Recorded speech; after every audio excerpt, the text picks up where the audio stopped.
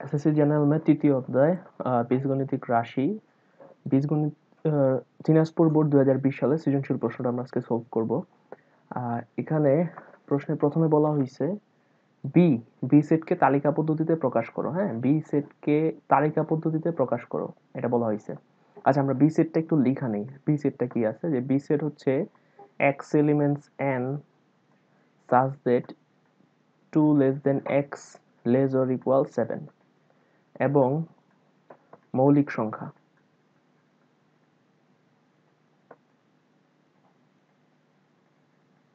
ওকে, অর্থাৎ বি সেটের উপাদানগুলো আসবে স্বাভাবিক সংখ্যা থেকে 2 থেকে 7 এর মধ্যে, 2 থেকে বড়, 7 অথবা 7 এর ছোট এবং মৌলিক সংখ্যা। এই কন্ডিশনগুলো ফুলফিল করে বি সেটের উপাদানগুলো আসবে।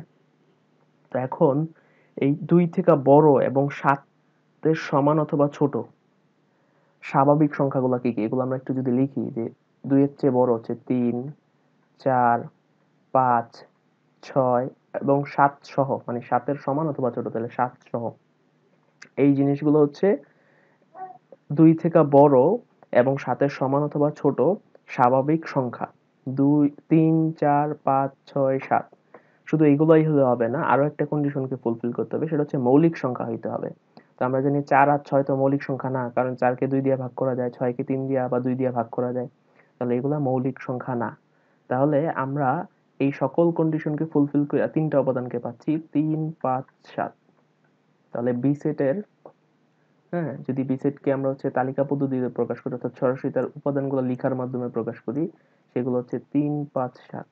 তাহলে বি সেট ইকুয়াল 3, 5, 7, এটা আমাদের শেষ। ওকে, এবার আমরা চলে যাব খ নাম্বারে। হ্যাঁ, ওকে, খ নাম্বার প্রশ্ন আমাদেরকে কি বলা হয়েছে?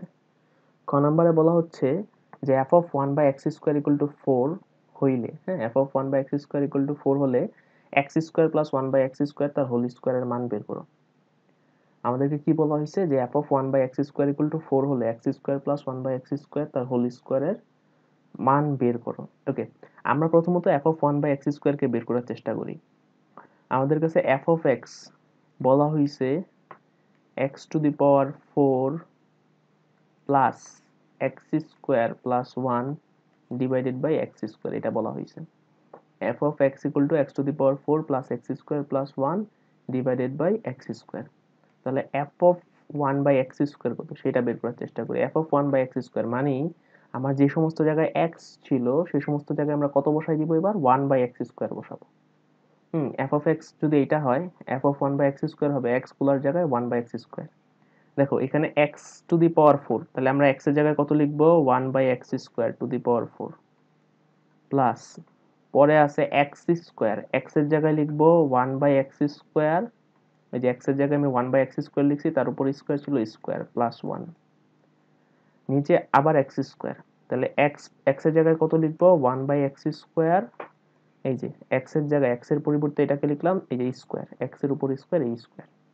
ওকে, এখন আমরা এগুলোকে গুণটুন করে দিই। সো নিচে যদি করি, এই স্কয়ার 1 কে স্কয়ার করলে 1, x স্কয়ার কে যদি আমি স্কয়ার করি, মানে পাওয়ারের উপর পাওয়ার, পাওয়ারের উপর পাওয়ার থাকলে পাওয়ার পাওয়ার গুণ হয়। x স্কয়ার কে যদি আমি আরেক দফা স্কয়ার করি তাহলে হবে x টু দি পাওয়ার 4।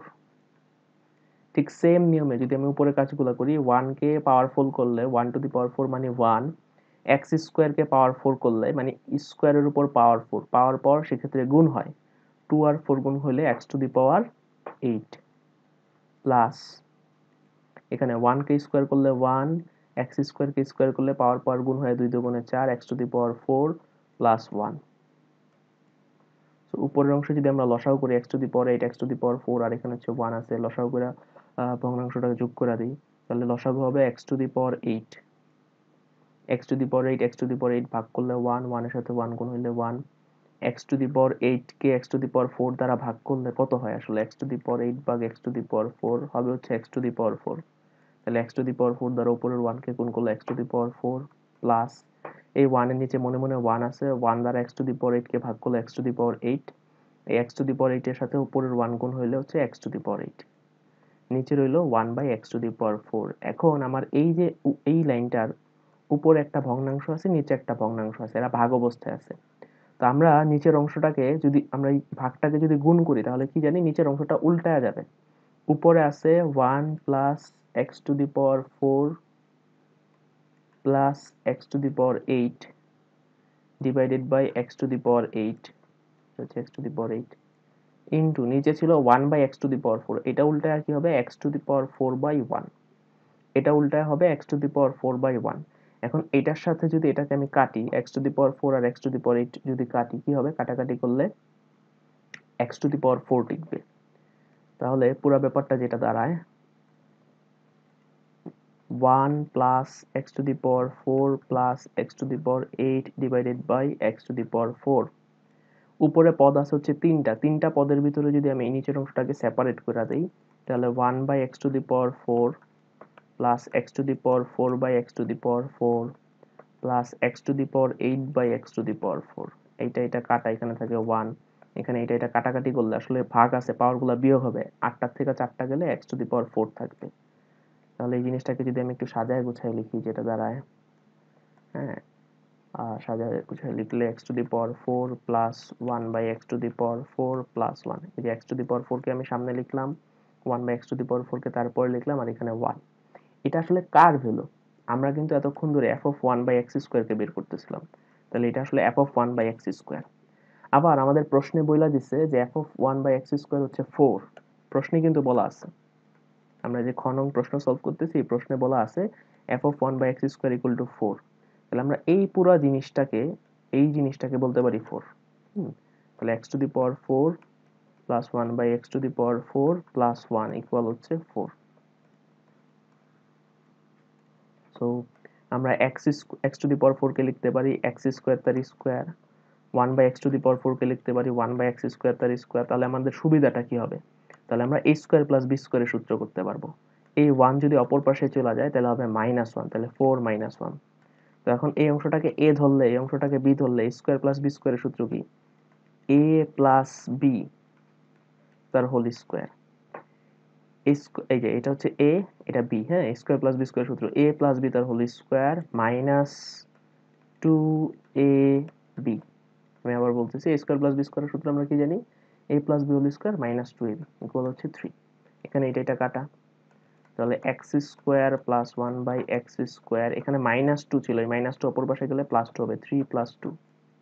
তাহলে আমরা যেটা পাচ্ছি, সুতরাং x square plus 1 by x square তার হোল স্কোয়ার, এখানে আমি স্কোয়ার দিতে ভুলে গেছি, 3 + 2, 3 আর 2 যোগ করলে হচ্ছে 5, x square plus 1 by x square তার হোল স্কোয়ার। ওকে, আমাদেরকে এই জিনিসটার মান বের করতে বলছিল, তাহলে কত হইলো আমাদের x square plus 1 by x square তার হোল স্কোয়ারের ভ্যালু হচ্ছে 5। ওকে, আমাদের এই ম্যাথটা শেষ, আমরা পরের অঙ্কে চলে যাব গ নং প্রশ্নে। ওকে, গ নং প্রশ্নে আমাদেরকে বলা হয়েছে s equal x Y such that x elements A Y elements B এবং Y equal to x plus 1 কে তালিকা পদ্ধতিতে প্রকাশ করে এবং ডোমেন ও রেঞ্জ নির্ণয় করো। এই ম্যাথটা যদি আমরা বের করতে চাই, এস অন্যটাকে যদি বের করতে চাই, তাহলে আমাদের যেটা করতে হবে এ সেট আর বি সেট কি এটা জানা থাকা লাগবে। তো আমরা ক তে কিন্তু আমরা এ কে পাইছিলাম, এ হচ্ছে সরি বি কে পাইছি, ক নং প্রশ্নে বি পাইছিলাম যে বি এর মান হচ্ছে 357। তাহলে বি আমরা অলরেডি জানি, বি এর মান হচ্ছে 357। হ্যাঁ, তাহলে বি আমাদের জানা আছে অলরেডি, বি হচ্ছে 357। আর এ কত, এ কি আমরা জানি, এটা আমাদের লাগবে, এ কত এটা আমাদের বের করতে হবে। তো আমরা এটা আগে বের করে নিই। এ ইকুয়াল বলছে x elements z such that x square less than 10। ওকে, কি বলা হচ্ছে যে x elements of z, x z এর উপাদান, z এর উপাদান এবং তার বর্গ 10 এর চেয়ে ছোট, z এর যে সমস্ত মান মানের বর্গ 10 এর চেয়ে ছোট সেগুলোই হচ্ছে এর উপাদান। তাহলে কোন ভ্যালুগুলা, z মানে কি আমরা কি জানি, z এর ভ্যালু হচ্ছে 0 1 2 3 4 এইভাবে ডট ডট ডট, আবার মাইনাসের দিক থেকে z হচ্ছে পূর্ণ সংখ্যা, যত পূর্ণ সংখ্যা আছে ধনাত্মক ঋণাত্মক সবগুলাই -1 -2 -3 ডট ডট ডট। ওকে, তো এখন আমরা যদি এগুলার বর্গগুলা ট্রাই করি, 0 এর বর্গ কত, 0, 10 এর চেয়ে ছোট, তাহলে 0 নেওয়া যাবে। 1 এর বর্গ কত, 1, এটা 10 এর চেয়ে ছোট, নেওয়া যাবে। 2 এর বর্গ কত, 4, হ্যাঁ এটা 10 এর চেয়ে ছোট, নেওয়া যাবে। 3 এর বর্গ কত, 9, এটা 10 এর চেয়ে ছোট, নেওয়া যাবে। 4 এর বর্গ কত, 16, এটা কিন্তু 10 এর বড় হয়েছে। তাহলে এটাকে নেওয়া যাবে না, এবং এর পরেরগুলো সবই বড় বড় হবে, এইগুলোকেও আর নেওয়া যাবে না। একইভাবে যদি আমি এই দিক দিয়ে কাজ করি, -1 এর বর্গ কত 1, -2 এর বর্গ কত 4, এগুলো 10 এর চেয়ে ছোট, -3 এর বর্গ কত 9, -4 এর বর্গ, যদি আমি এখানে -4 থাকতো এইটার বর্গ হইতো 16, এটা 10 এর বড় হইতো, এটা নেওয়া যাইতো না। এইটা আমরা এই ভ্যালুগুলো নিতে পারতাম।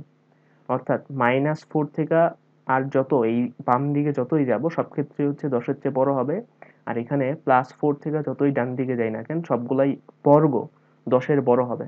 আমাদের বলছে z এর সেই সমস্ত উপাদানগুলো নিব যাদের বর্গ 10 এর ছোট থাকে। তাহলে আমরা একেবারে বলেই দিতে পারি যে এই সেটটা আসলে কি। এ হচ্ছে আমার -3, -2, -1, 0, 1, 2, 3, এই ভ্যালুগুলো, হ্যাঁ এগুলো হচ্ছে এ। তাহলে আমি এও পাইলাম, বিও পাইলাম। তো আমাকে বলা হয়েছে যে এমন একটা অন্যয় এস বের করো যেন x Y such that x আসবে এ থেকে, ওয়াই আসতে হবে বি থেকে, এবং Y equal to x plus one, Y equal to কত এক্স প্লাস ওয়ান, এই সম্পর্কটা যাতে তাদের ভিতরে থাকে। ওকে, তো আমরা একটু দেখার চেষ্টা করি যে এক্স এর ভ্যালু, আমরা এক্স এর ভ্যালু এর যে মানগুলো আছে এগুলোর জন্য ওয়াই গুলাকে বের করার চেষ্টা করি। X R Y equal to হচ্ছে আমার এক্স প্লাস ওয়ান। এক্স এর ভ্যালু হিসেবে এর মানগুলো নেই, কারণ এর মানগুলো হচ্ছে অনেকগুলো আছে, এইগুলো নিয়ে ট্রাই করি। কত কত নিব, -3, -2, -1, 0, 1, 2, 3। তো এখন এক এক করে ওয়াই এর মানগুলো বের করি। হ্যাঁ, ওয়াই এর মান কি হবে, এক্স এর মান +1, ওয়াই ইকুয়াল টু কত এক্স প্লাস ওয়ান। তাহলে এখানে এক্স এর মান -3, -3 সাথে এক যোগ করলে হয় -2। তারপর এটা হচ্ছে -2, -2 সাথে এক যোগ করলে হয় -1। এটা হচ্ছে এক্স এর মান হচ্ছে -1, ওয়াই এর মান কত, ওয়াই এর মান হচ্ছে এক্স এর সাথে এক যোগ করলেই পাওয়া যাবে, এই এক্স এর মানগুলোর সাথে এক যোগ করলেই পাওয়া যায়। তাহলে -1 এর সাথে এক যোগ করলে হচ্ছে 0, 0 সাথে এক যোগ করলে হচ্ছে 1, 1 এর সাথে 1 যোগ করলে হচ্ছে 2, 2 এর সাথে 2 যোগ করলে হচ্ছে 3, 3 এর সাথে 3 যোগ করলে হচ্ছে 4। ওকে, তাহলে এইগুলো যদি হয় এক্স এর মান, এইগুলো হবে ওয়াই এর মান। এখন এই সব মান কি আমি নিতে পারবো? এই সব মান কিন্তু আমরা চাইলেই নিতে পারবো না। কেন নেওয়া যাবে না?